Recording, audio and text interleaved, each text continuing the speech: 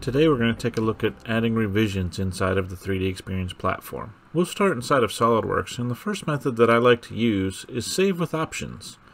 If you right-click on an assembly and select Save with Options, this dialog box allows you to quickly and easily just create a check mark to create new revisions of parts and assemblies. I'm going to go ahead and add a quick revision comment here.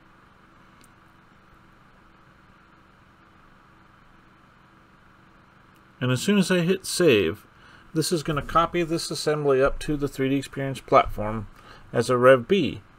And the benefit of using Save with Options is this is going to open Rev B of both the assembly and the part that I selected inside my active session of SOLIDWORKS. Now I just have to simply right click on those two objects, reserve them, and I can continue on. This saves us a lot of time. We can now go ahead and just get started with our design right here inside of SOLIDWORKS.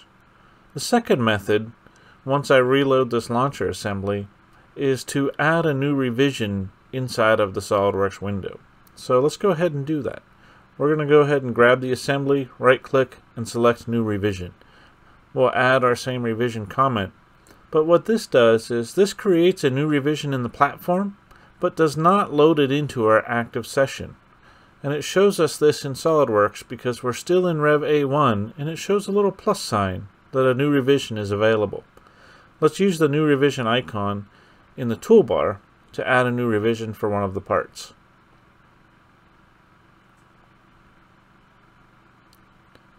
Now once this is completed, it's kind of a two-step process. Now I have to tell SOLIDWORKS that I want to load that revision into my session.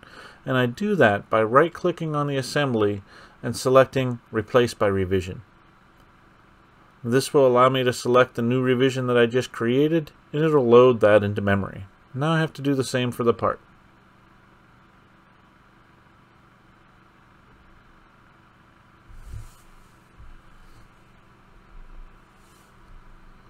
Once that's done, I can reserve those two components and begin my work.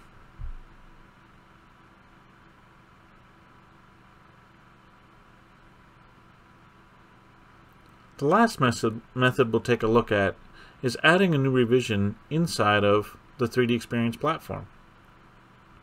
In my web browser, I can go ahead and just find the file that I want to revise and drag and drop that into the Collaborative Lifecycle app.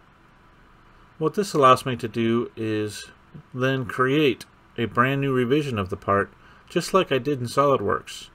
The benefit of doing it here in the web browser is it kind of shows me a graphical representation of what's happening with the revisions and how they're all connected. So you can see, as I add a Rev B, it shows me the Rev B connected to A1. Now in the Collaborative Lifecycle application, it also allows me to do branching. So if I want to try out maybe a 2-arrow launcher and a 3-arrow launcher, I can do that by simply telling it I want to create a new branch. This will start with Rev A, but allow me to create a new part with a new revision in its own branch, but related back to the first component. So I'm going to go ahead and just give this a new name so that I can distinguish the two inside of the platform. We'll make this our 3-arrow version.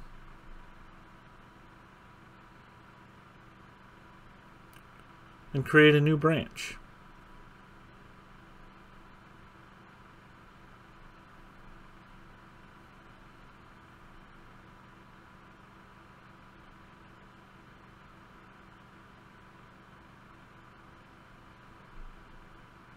You can see in my graph here, I get a second line connected to revision A1. Now I can continue with this branch independent of my first branch, and allows me to do a lot of different design iterations, but let me know where they all started. So branching is a powerful function inside of the 3DEXPERIENCE platform.